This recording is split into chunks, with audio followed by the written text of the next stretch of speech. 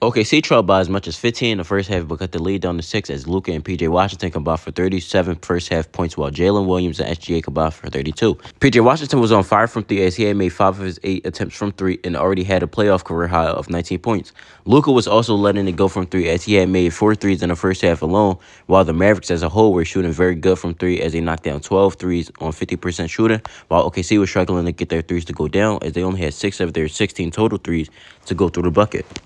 Mavericks were also winning the rebounding battle so far, but OKC was the one doing more work in the paint as they had scored more points in the paint. Kyrie Irving continued to start off slow in the playoffs as he had only 4 points, but was dishing out assists with 7 assists. Aaron Wiggins hits a big 3 to cut the lead down to 3 as soon as the third quarter starts. Chet then fires a 3, and SGA ties the game after a jumper goes down. OKC gets their first lead of the game after Aaron Wiggins lays in a floater. Lou Dort then drills a 3 and brings some momentum into the building as the OKC crowd goes wild.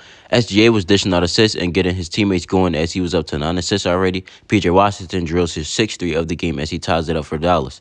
Luka exits the game and OKC turns the ball over for the 5th time. Dallas now leads by 3 with 4 minutes to go in the third quarter as Tim Hardaway Jr. gets fouled while attempting the 3, which means 3 free throw shots for him. Dallas is now up to a 6-point lead with a little over 4 minutes to go in the third quarter. OKC turns the ball over, which leads to a Tim Hardaway 3, and PJ Washington continues to let it rip as he's up to 25 points now and 7 made threes, along with 10 rebounds. Dallas heads into the fourth quarter with a 10-point lead. Cason Wallace drills a 3 over Luka. OKC quickly gains a ton of momentum with back-to-back scores as they trail by 6. Luka drills a 3 while playing noticeably hurt to put the Mavs up by 9. Aaron Wiggins scores for OKC, but PJ Washington isn't letting up as he continues to score.